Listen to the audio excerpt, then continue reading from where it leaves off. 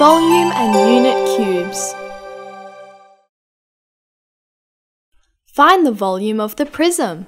Let's separate the prism into rows and count the unit cubes in each row. There are 3 rows and each row has 4 unit cubes. 3 times 4 equals 12. The prism is made up of 12 unit cubes.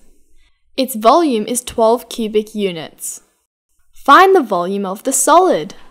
Separate the solid into rows and count the cubes in each row. 1 and 2 and 6 make 9.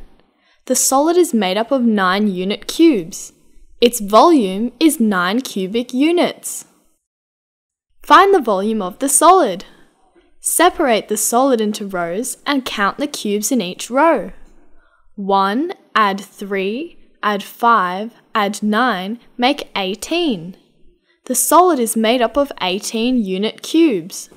Its volume is 18 cubic units. Don't forget to subscribe.